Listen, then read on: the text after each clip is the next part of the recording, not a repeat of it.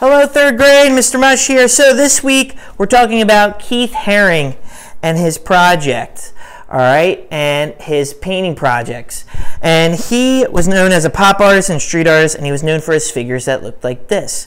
Now for this project, if you have construction paper at home, I would draw what I'm going to how to draw the figures on construction paper, cut them out, and glue them down just like this.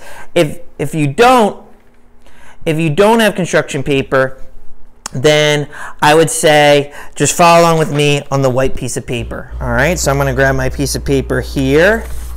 All right, so the way to get started is what I call, let me fix the camera in just a second here. Okay, what I would call the skeleton. You're drawing the bones inside the body. So I'm going to draw a circle, then the shoulders, and the spine, the hips, and then I'm going to pose the arms and legs any which way I want. So I'm going to pose the arms like this, the legs bent, and then one leg's down. All right.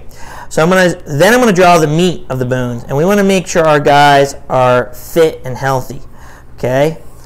Because what I see, and then I just drew around all the time. But what I see a lot of third graders do is they do this. They do a good job here, and then they go like this. They're too skinny. Put some meat on those bones, just like this. And then once you've drawn around your bones, you're going to erase the bones just like I'm doing. That's why you want to sketch the bones lightly. All right. Then when you're done, you can take whatever color you want, and then you have to outline it with a dark, thick outline. If you want to outline it with black to be like Keith Haring, you can. If you want to use other colors, you can as well. All right, and then you just color in your figure. But if you have construction paper at home, you can color in your, or you don't have to color in anything. You just cut it out and glue it down. All right. And then if you're doing it like me, you're just going to color in your figure. Okay. So you're going to fill up your page. Oh, and one more thing. Don't forget to do your accentuation marks to show that it's moving. All right. So don't forget to come up with different dance poses. All right. Like I'll do one more because I know it's really popular. The dab. I'm going to draw the shoulders, the spine, the hips.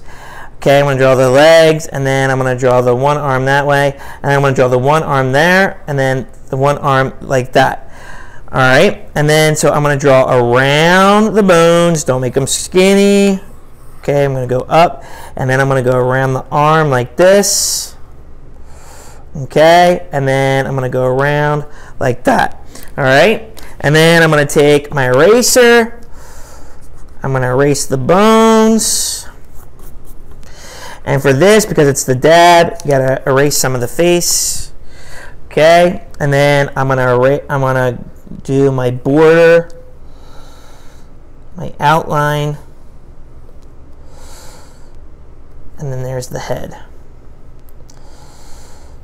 Okay, and then I'll color it in. All right, and I'll color this one in pink. Okay, so what you're going to do is you're going to fill up your whole page with dancing figures just like that. Okay, and don't forget your accentuation marks. If you want to draw the dog, you can draw the dog like this. Draw an M for his ears. Go out, go in, sideways V, like that. Then draw a long line going that way, a little square for his tail, and then what I call castles, go up, down, over, like that. And you do that 4 times. That's how you draw his dog. And then if you want to draw a baby, draw the head, the letter C, 2 lines, or 3 lines, excuse me, they don't touch the head, 2 little bumps, and then the number 3 for the back leg for the baby. And if you want to do a wolf man, just do the dog's head on a person's body. All right, and you need to fill up your whole space with dancers. And like I said before, if you have construction paper at home, draw on construction paper and cut out your dancers and glue it onto your page. If not, you're going to do it just like I showed you here. All right, so that's how you draw everything, and that's what you need to do. All right, third grade, I hope you have fun with this project. Until next time, take care.